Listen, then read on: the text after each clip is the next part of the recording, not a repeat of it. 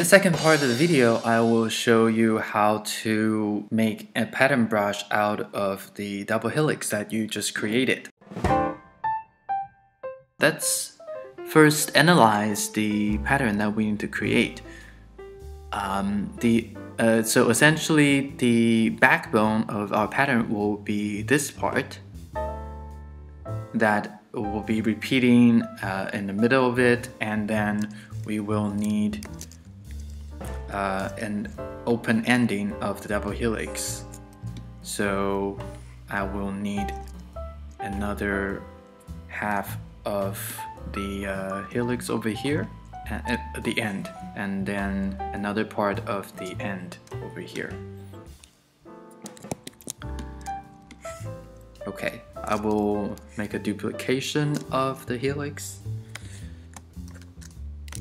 so we can work on it and not worrying that we might mess it up. We can always go back to our original helix. So I'll delete the excessive parts so it will not interfere with our operation. Let's delete that part, and this is all we need to create the pattern brush. So what we need to do is break it into three parts: the loose ends and the repetitive helix. Here we will need to use the Pathfinder tool. First we draw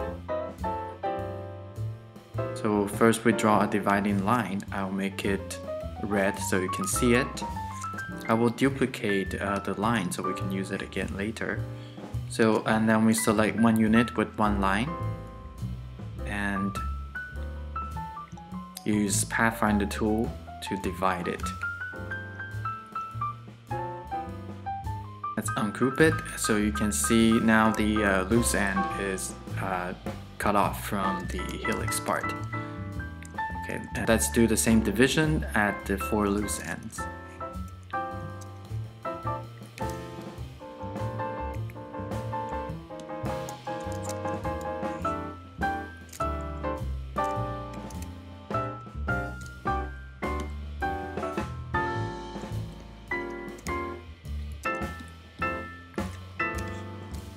Okay, I should move this part, the lighter part, to the front. And there's one thing that we need to work on is we need to take this part of the back helix off. So if we don't do that, you will see, I have an example here.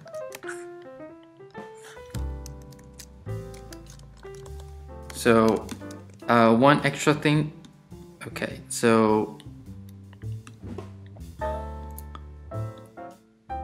now that we have divided it, let's group it into 3 units.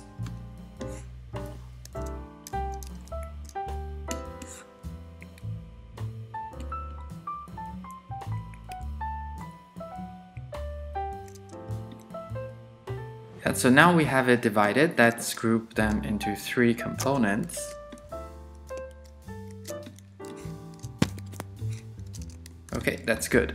But there's a little tricky thing that you can see is that there's a streak of line here, and it might show up later in our pattern brush, and we don't want that. The reason there's a streak of line here is because we have the dark shape behind the light shape. So what we need to do is to remove the dark shape that is covering up underneath here. Then we can remove the line. So I will quickly do that by using our Pathfinder tool.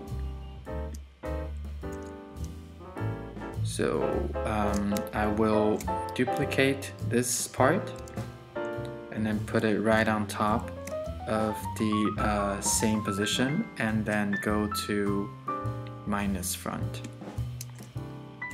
And you see now we only have the part that should be showing. And let's do that to all the other parts. I will copy it by Command C and then Command F. Then that will be pasted right on top. Then select both and then minus front. So now you can see the streak of line has disappeared.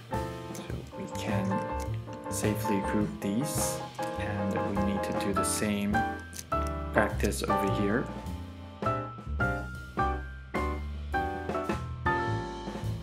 And now see the two lines have disappeared, and so we can group everything. And before doing that, make sure all the light parts are at the front. And then we can group them. So now we're ready to create the pattern brush. Let's select the middle unit and then create a new brush, pattern brush. And let's fix the auto-generated overlap here. And then so these gaps are filled. So click OK, and let's test our brush. Wait, let's make a curved one. Okay, and let's apply the pattern. Okay, it's quite big. Let's make it smaller. So it looks fine until the end that we don't have the loose ends that we want. So we need to add that on. So I will show you how to do that. So let's open our swatches panel. This is where you usually pick your colors from.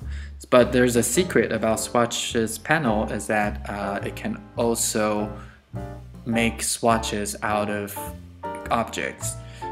Let's do that by dragging the object in, and then you'll see your object has become a swatch. And let's make the other end as the same swatch over there.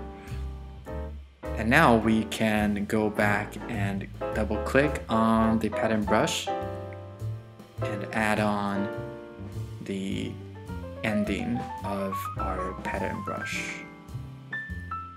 And then click OK, and then apply to strokes. Yep, and you'll see the double helix that we created a little bit earlier now has the loose ends. So now you can freely make your DNA onto the path that suits your graphical abstract. And you can even adjust the thickness of your double helix very easily by just adjusting the stroke size of your path. And you can even create a circular DNA in this case. And let's make it smaller.